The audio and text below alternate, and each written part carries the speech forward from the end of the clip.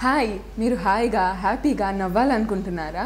అయితే మీ పళ్ళు ముత్యాల్లాగా తెల మెరవాలంటే మీరు డాక్టర్ రావుస్ డెంటల్ ఛానల్ని చూడాల్సిందే.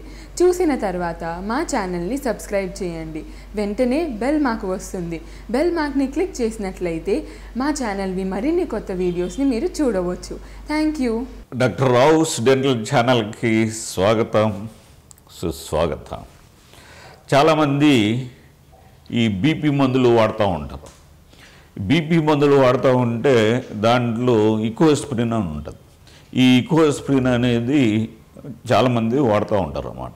ఈకోస్ప్రిన్ ఏంటంటే ఈ బ్లడ్ని బాగా పలచన చేస్తూ ఉంటుంది. అంటే ఈ బ్లడ్ ఫ్లో కోసం ఈ ఈకోస్ప్రిన్ ఇవ్వటం అనేది చేస్తారనమాట.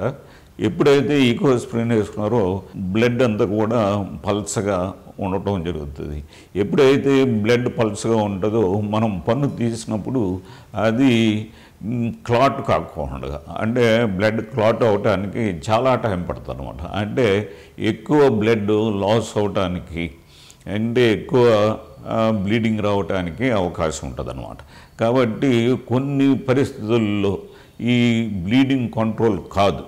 కాబట్టి ఎవరైతే ఈ బీపీ మందులు వాడుతూ ఉన్నారో వారు కూడా డాక్టర్ని వారిని కన్సల్ట్ చేసి, అంటే కార్డియాలజిస్ట్ని కానీ లేకపోతే ఫిజిషియన్ కానీ కన్సల్ట్ చేసి వారు తీయించుకోమని అంటే వారు తీయించుకునే ముందు ఈకోస్ప్రిన్ అనే మందుని అది వాడటం మానేయమంటారు అన్నమాట. అంటే అది వేసుకోకుండా ఒక 2-3 రోజులు ఆపి అప్పుడు పన్ను తీయించడం అనేది జరుగుతుంది అన్నమాట.